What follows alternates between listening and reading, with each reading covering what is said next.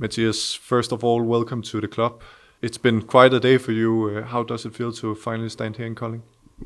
I'm very happy to be here. Was, like you said, a long day traveling by car. So I'm happy to be here. And you came all the way from Belgium.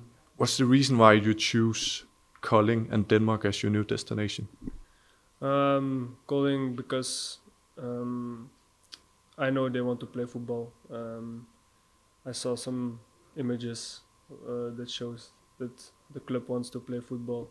The guys on the field have a mindset like we don't want to play long balls, and that's something what I like, and that's why I think this is a good match. This is a good fit for both of us. And for those who don't know you yet, can you tell a bit about which type of player you are and something about your background? When I was 8, I was scouted by PSV. I went there. At 16, I signed my professional contract there. I left there when I was 21.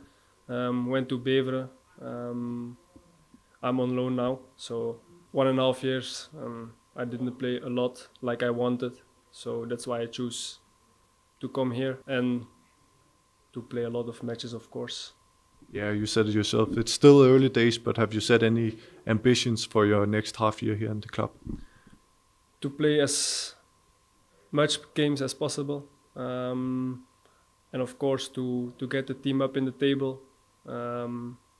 That's what my ambitions are right now.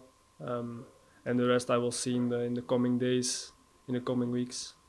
And you know Matthias from your time in PSV Eindhoven. What's your relation?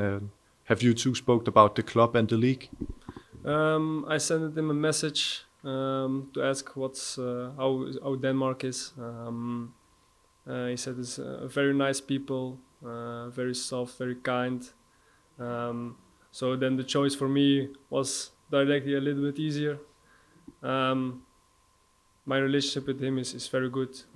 Played 3 years with him in PSV, so we can get along together.